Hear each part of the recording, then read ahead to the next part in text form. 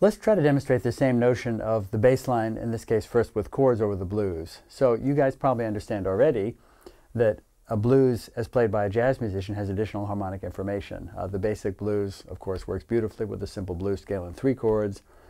But what blues musicians, what I should say is what jazz musicians started to do when they began to play the blues as early as probably the 1930s is add some additional harmonic information. If you're looking at how Charlie Parker played the blues in the late 30s, early 40s, there's a lot of additional harmonic information, basically chromatic or diatonic with cycles. So a blues for Alice has a long cycle from the 1 to the 4 chord, 4 minor, 3, 6, and so forth. The beauty of the blues is at any given point in your solo, you can move back to the basic blues scale in much simpler harmony. So we're not necessarily confined to one particular harmonic frame of reference as we play the blues as jazz musicians. So I'll try to demonstrate a little bit of all of that. So here's a basic 12-bar blues in F using dominant chords. 1, 2, 1, 2, 3.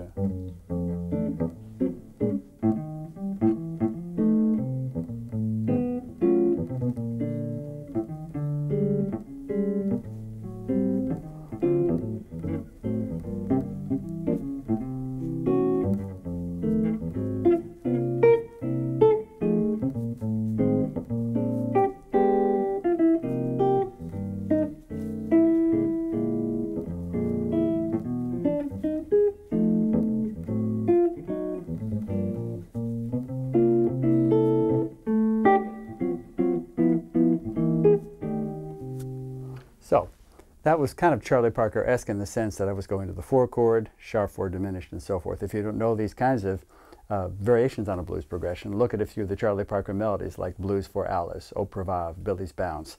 The alternate harmony is written in above the melody, and we can then draw on that harmony in our solo.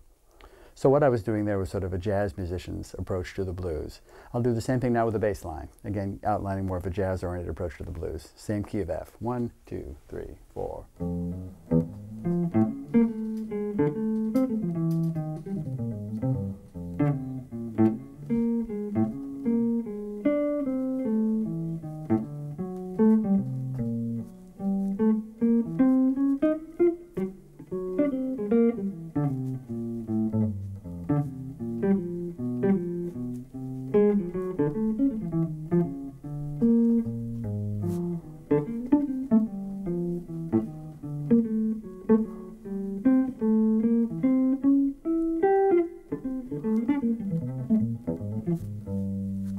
So that harmony I just played for you has been around probably since the late 1930s.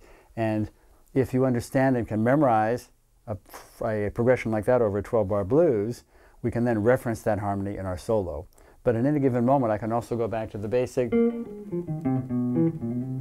can go back to that at any point in that 12-bar format to make it sound bluesier. If you want to play something bluesy, play 1, flat 3, 4, flat 5, 5, flat 7. This sound.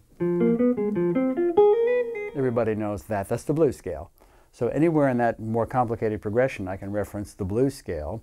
The trick when you're trying to balance the more complex jazz approach to the blues with the bluesier blues is to keep that form internalized so that you can transition back and forth smoothly between the more complex vocabulary of a jazz blues and a blues blues.